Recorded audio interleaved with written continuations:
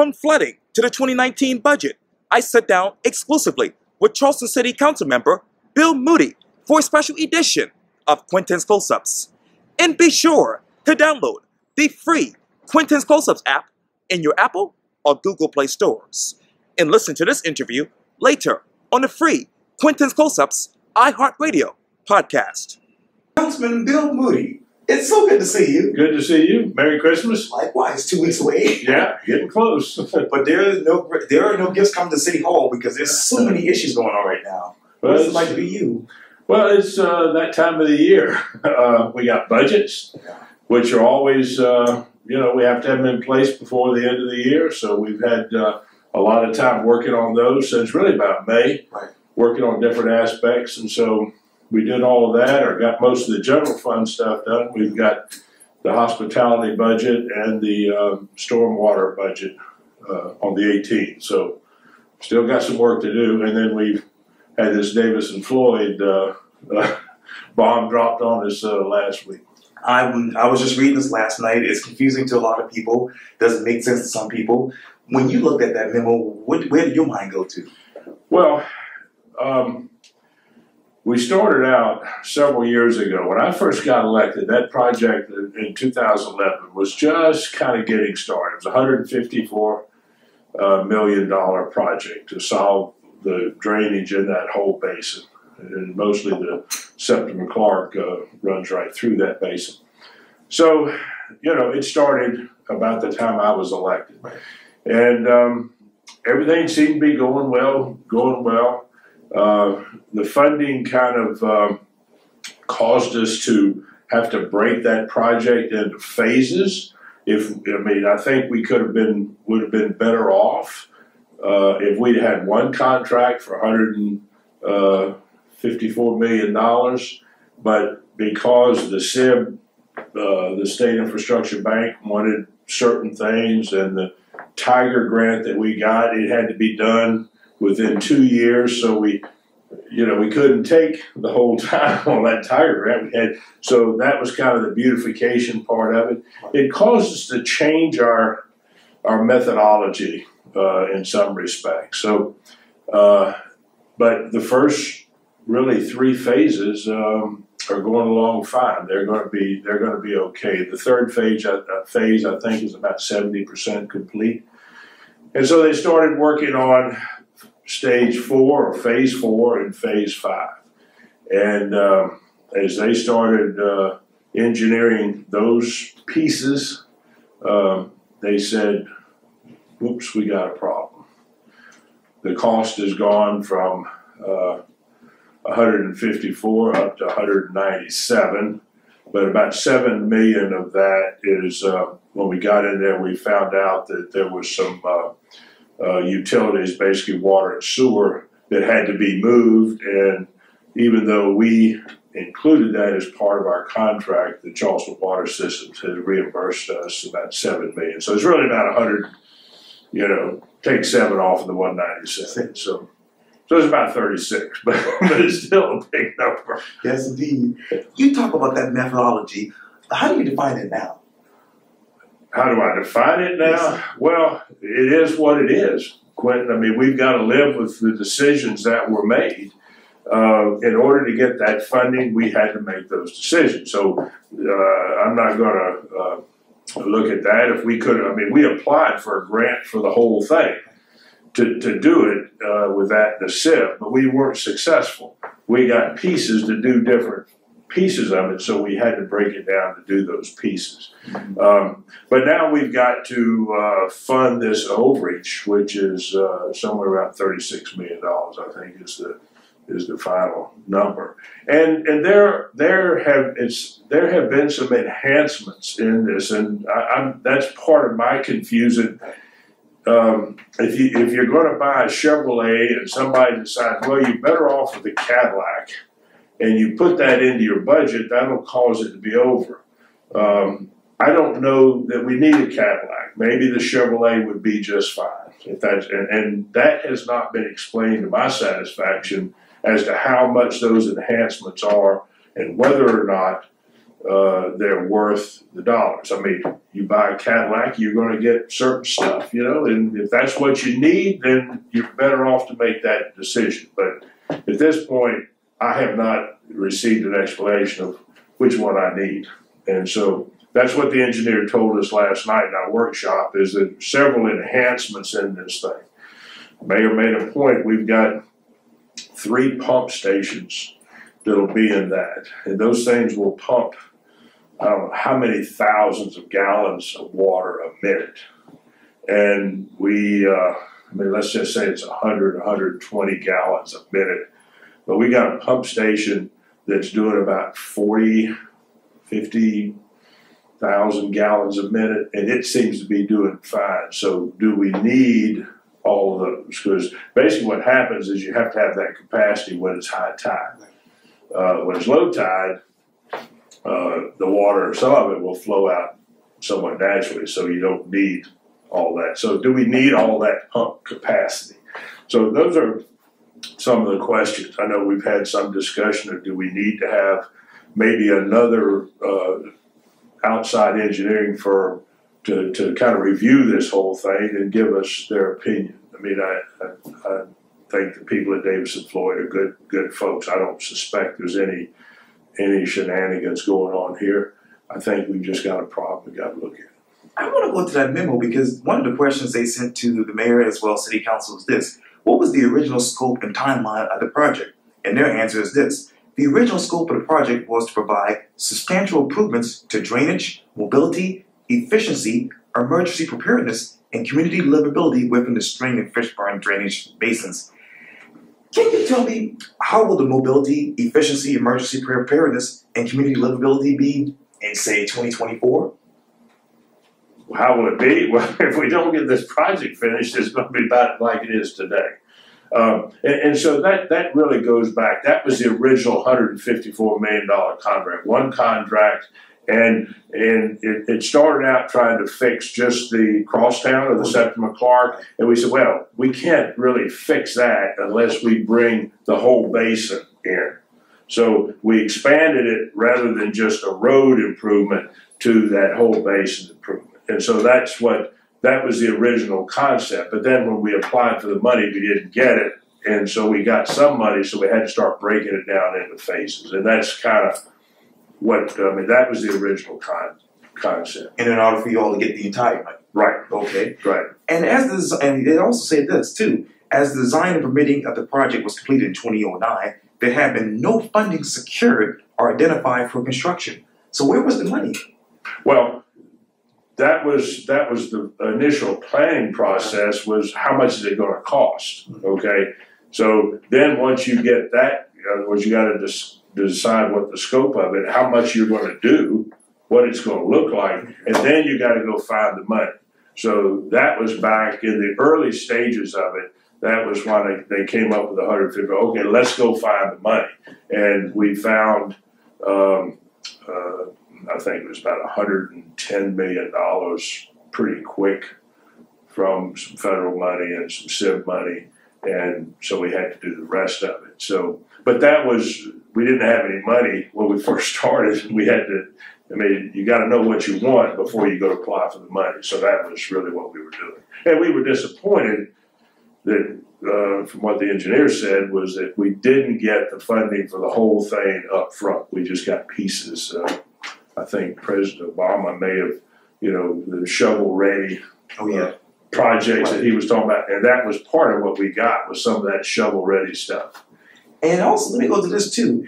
Another question that is, has this project always been separated into 4 divisions? And yes, they say, during the course of the project design in 2009, 4 divisions of work were identified based upon the special nature of work associated with each. Division 1, as you mentioned, tunnels and shafts. Division 2, pump station, wet well, and outfall. There's Division 3, collection system, and Division 4, pump station. Yeah. What else should have been separated into in your mind? Well, look, I'm no engineer. Okay. I'm sorry. I'm kind of a numbers man. So I'm looking at how the numbers work.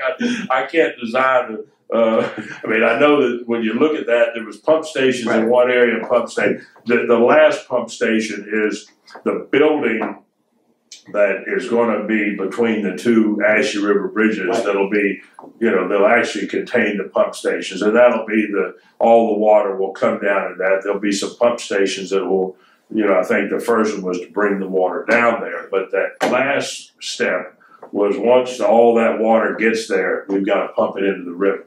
And so that's where I was talking about a little minute ago with 120 gallons per minute, and there's going to be like 3 of those, and it's a lot of water that'll be pumped out of there. Wow. And between the time that you guys met for, I believe, the committee, Ways and Means Committee meeting? Was the first meeting, yes. That was Tuesday the 3rd or 4th, whatever that day was.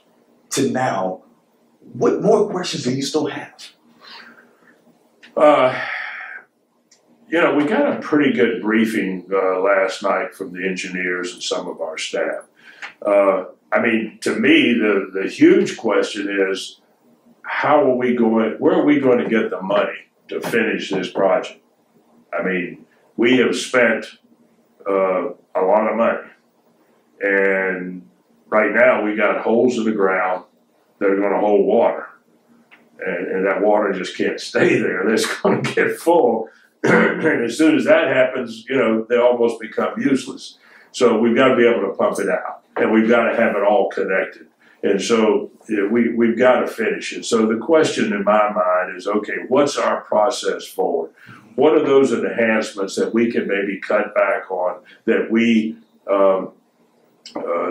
don't need, that we can do without? I mean, it'd be nice to have, but we can do without it. How much of that can we that onion can we kind of skin back and do without, and then what's that number, and then how do we pay for that? And when you look at the 2019 budget, what else would you put in or take out if you could right now? Well, look, there's always some tweaking that if you and I sat down and talked about a budget, you would have some preferences that maybe I wouldn't have, and I would have some that you wouldn't have. But at the end of the day, there's a lot of small stuff in there that I could live without. But there were several principles that we needed to do, or things that we needed to accomplish in 2019 that we just couldn't wait on. Number one, we've got a lot of growth out on Johns Island. We've got a lot of growth in the Cainhoy area. We don't have fire equipment in those areas, and they're growing and growing and growing. And so we need to build 2 fire stations in those 2 areas next year, and we need to staff them. So that's one demand that we have to meet. Another one is our non-sworn employees. So we got sworn as police and fire, and we dealt with them last year. So all of these non-sworn employees have not had a real raise. And when we looked back in the summer at our HR reports, in that non-sworn area, we had an 18% turnover rate. That's a lot of turnover. And we were losing people to other municipalities around here in the county just because they were paying, you know, another $1 an hour or something. You know, that these people, these are the lowest echelon of the city employees, and these people had not had a raise. And when you've got an 18% turnover rate, I mean, nowhere in the budget does it say cost of turnover, but you have training and all the other efficiencies that go on when you've got that kind of a turnover rate. And so we had to give those employees an increase in salary. So all of the non-sworn employees are getting an increase. And then we had a debate. We didn't have quite enough money to pay for that. And so the mayor wanted to put the rate in on July the 1st. Okay. And that became the debate. Do we do it January 1st or we do it July? The mayor said, well, we can't do it without a tax increase. And most of us said, well, if you're going to put it in July, you're going to have a tax increase at some point to pay for it, unless you're going to take the raise back in January and only give them a half a raise or do. So anyway, the debate became, do we go ahead and raise it and raise the taxes? And I supported raising the taxes to give up, because I thought it was important that we start cutting into that 18% and compensate those people at an adequate level. And so that kind of became the controversy. In the end, I think it was 11-2. Most of us voted for that as the right way to do it. So we, it's not that we just have a different philosophy. I mean, I've told the mayor, in my world, I made kind of a joke. I said, I said, I guess that's just the difference between a way a bookkeeper and a piano player looks at finances. But I just don't think we can give raises if we don't have a way to pay for them. And that was kind of the difference. And I mean, he was, he finally voted the way we saw it. And, when I go back to the Davis and Floyd memo, uh-oh. If something like this were to happen again in the future, God forbid, what steps would you guys take to prevent something like this from happening? Well, and that's really one of our concerns, to be honest with you, Quintin. I know several of us have had a conversation around that. We need to understand why this went wrong. I mean, we built a $700 million Ravenel Bridge under budget, under time. This is only 154 million. This is one of our largest projects, but we've done Meeting Street, we've done East Bay in Calhoun, we've done Ardmore. We've done a lot of projects and we've done them well. Why did this one go wrong? The Market Street, hopefully, is on target to be, and so we needed this reporting process to be sure that we understand what went wrong here. Like I said earlier, I'm not expecting any shenanigans were going on. I think this was maybe some bad planning, timing, and we need to understand that so that we don't make that mistake again, because we got Calhoun West we got to do.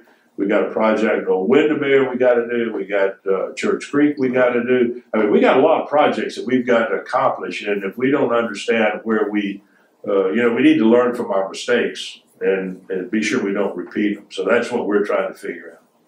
How was the communication?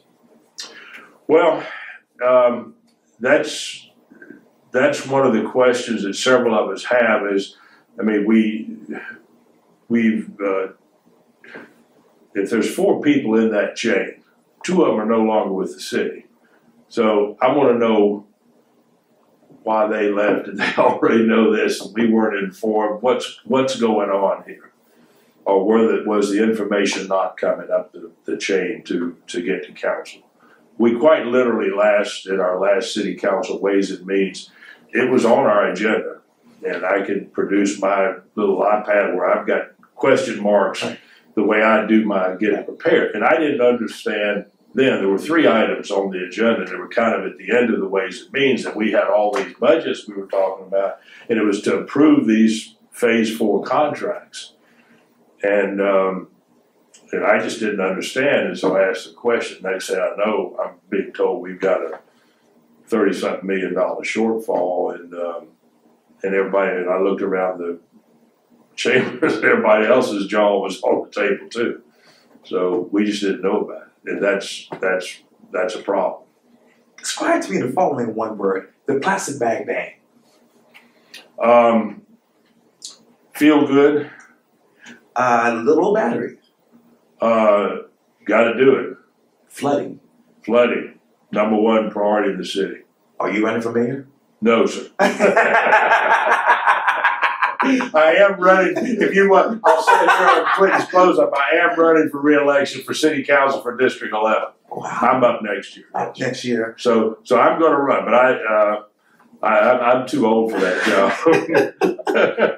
I've had a great career, Quintin, and I love this aspect of my public service. It's just continuation, and it's been an honor to serve, and I think I've got another good 4 years. We got a lot of projects going on, and I've now developed some history and some credibility with my colleagues that I think is very helpful to whoever is the mayor and those of us that try to make the city a better place. And we have a lot of controversy. I mean, we've got a lot to do West Ashley and west of the peninsula we've got that revitalization underway. We started taking some baby steps over there, but we've got to accelerate that. I don't know, we've talked, we've got some funding in this new budget for a wellness natatorium over in the Citadel Mall area, $2 million. We think that if we can get that project and find the right piece of land and buy that may accelerate. I mean, it's going to be, the natatorium itself won't be much of a public-private partnership, but if we can put that piece of infrastructure in, it is a perfect marriage to what Richard Davis and his team are doing over the Citadel Mall. What their vision for that whole area is, and it could accelerate. In my opinion, it could accelerate the development of that TIF, which would produce the money to enhance Sam Rittenberg, get those sidewalks, get all that stuff fixed up over there, and kind of cause that whole project to take off. So, I mean, there's a lot of stuff happening over in West Ashland. Medical University just announced they're going to have, in the next couple of years, they're going to have about 2,000 employees in that Citadel Mall area, in the South Park, and actually in the J.C. Penney, they're going to have about 500 employees in there. And that's going to be an outpatient clinic that a lot of people, rather than having to come downtown and clog the streets, will be able to go over there to West Ashley. And you won't have all those employees necessarily going downtown. So by doing it that way, we're giving some relief to the parking and the traffic and everything downtown. So if you got 500, they do outpatient surgery, all kind of diagnostic testing, MRI, stuff like that over at the old J.C. Penney building there, and it'll take about 18 months to get that. They've already got, I don't know how many employees in that tower over there at South Park, but they're, between the two, the doctor in charge of that said they're going to probably have about 2,000. So if we can capture that and have a wellness center for those folks and other people coming over that area for the, there's just a lot of aspects of that.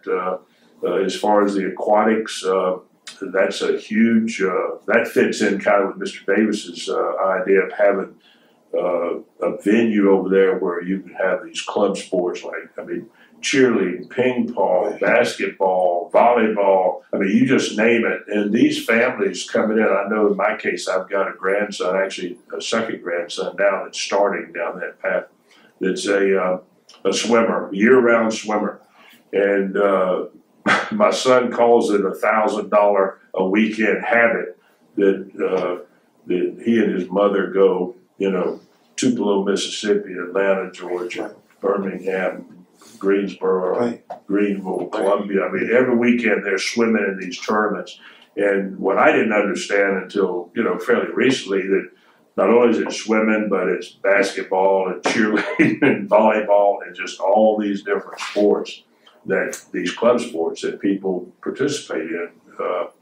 And so what that does is that creates, you know, it fills up the hotel rooms over there. It creates the opportunity to have more good restaurants and, you know, 2,000 Medical University employees and their patients coming over there to eat and work out or do whatever. I mean, it creates a synergy that can cause that whole thing to really explode over there in terms of a business center in West Ashland. So we think this is a key cog in that wheel. So we're going to be pushing on that. So there's a lot of stuff going on. There's a lot of fun to work on, not just overages and budgets and stuff like that. So, to be continued. That's right. That's right. Never a dull day in Charleston, South Carolina. Well, Councilman Bill Moody, thank you so much for your time. I really, really appreciate this. Glad to do it, Quintin. Anytime. Thank you. All right. Good to see you. You too.